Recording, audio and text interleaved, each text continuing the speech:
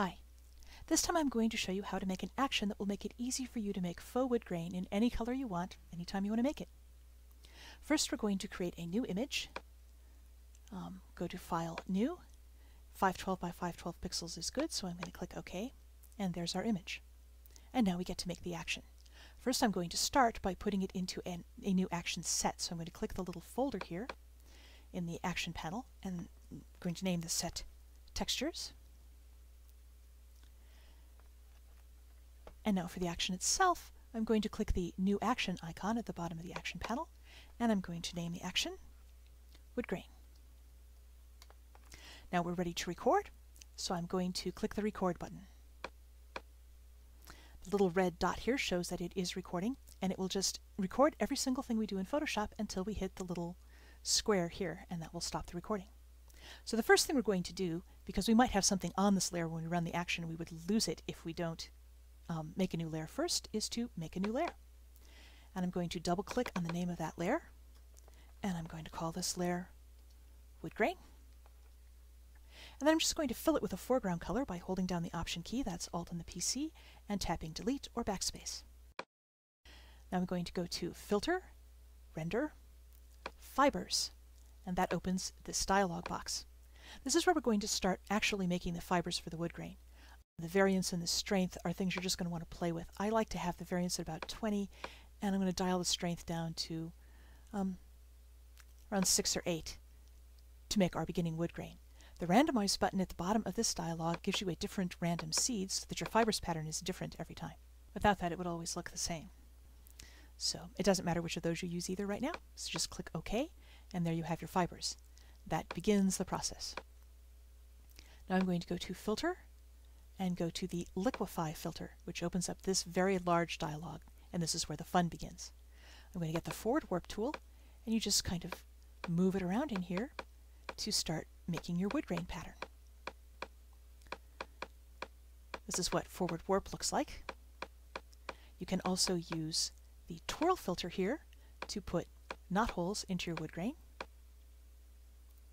or you can just run it up and down to get really interesting kind of effects. If you get something you don't like, you can choose the Reconstruct tool and make it go away. If you have the stylus pressure button checked, then if you're using a tablet like I am, you can change the brush pressure just by how hard you push with your stylus. Also, I suggest that you don't show the backdrop, because if you do, you'll be able to see what you started with through your image, and for this particular purpose, it's much easier if you can't. So you can pinch things together with the pinch tool, or you can spread them out with the bloat tool, and just basically play with it a little bit. Make sure that you don't have any edges that are showing big openings like that. If you do, you can heal them with the pinch tool or with the Reconstruct tool, or you can just drag them out of the image entirely with the Forward Warp tool. And when you like what you've got and you don't have any sides that are showing, you just click the OK button, and there are your swirls. Now we want to make it look a little more like wood grain, and to do that I'm going to add some vertical noise. So we'll add a new layer, call this one Vertical Noise.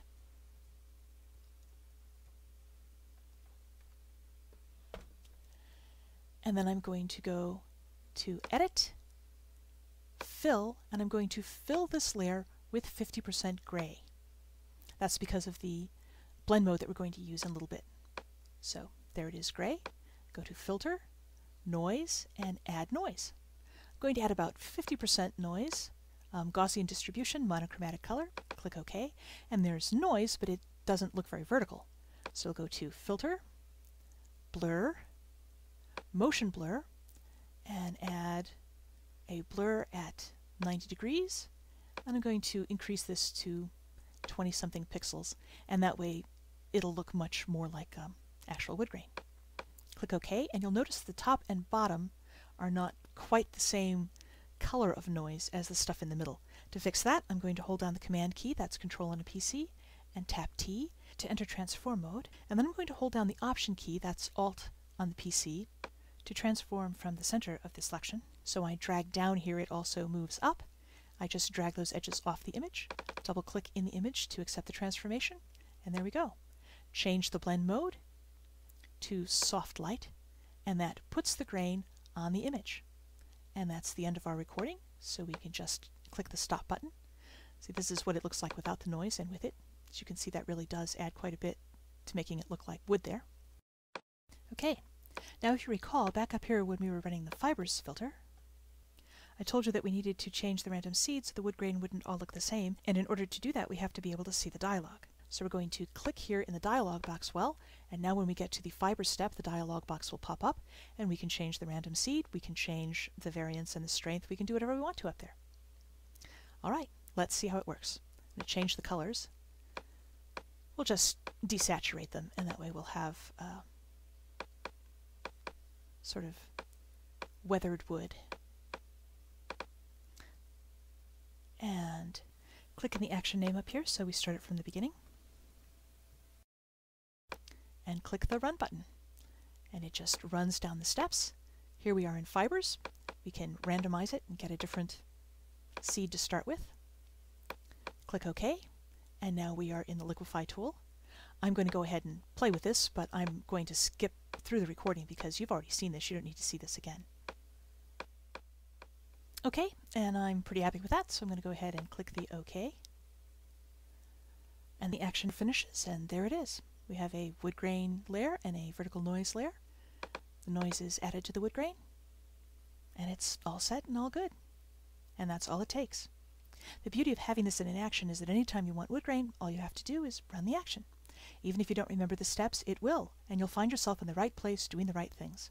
And there you go. Next time we'll see how to make wood with more than 2 colors in it, which will enhance the realism. Until then, this has been Robin Wood, and I hope you found this helpful.